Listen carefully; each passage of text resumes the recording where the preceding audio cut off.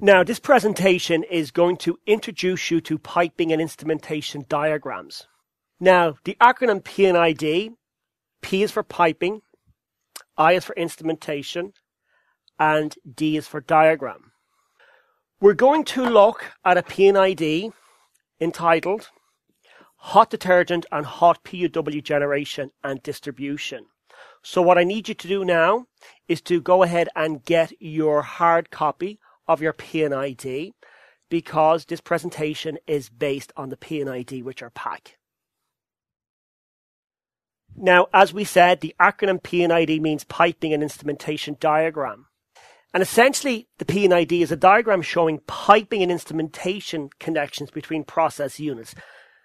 These process units are generally equipment items such as tanks, pumps, heat exchangers, in-process flow filters, etc. And we're showing the piping connectivity and the instrumentation connections between those process equipment units.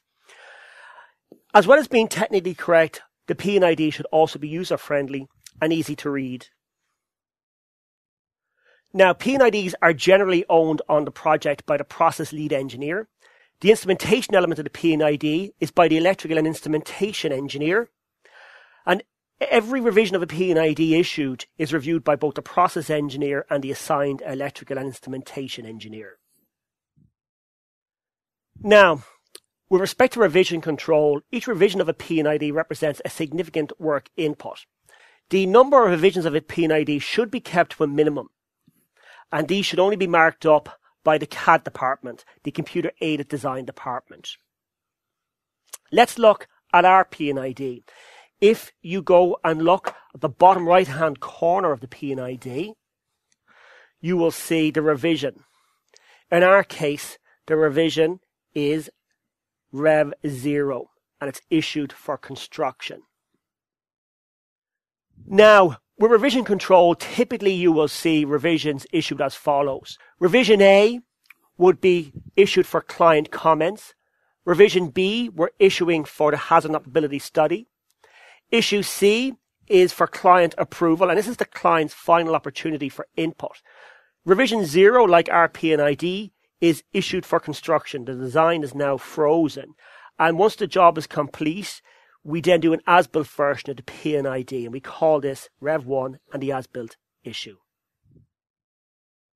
Now, in general, with a P&ID, the process typically flows from left to right.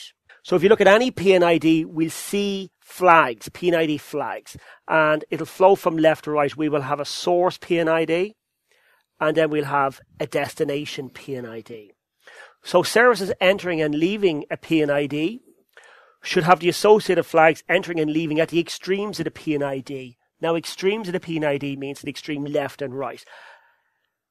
Looking at flags, when you see a flag, we see a service description, a source P&ID. For example, instrument air coming in from P&ID 008. We will see service description in terms of condensate return. Its destination P&ID this time is P&ID 204. Let's look at our own P&ID for some examples. Let's look at two flags at the extremes, at the left and right, extreme left and right of the P&ID.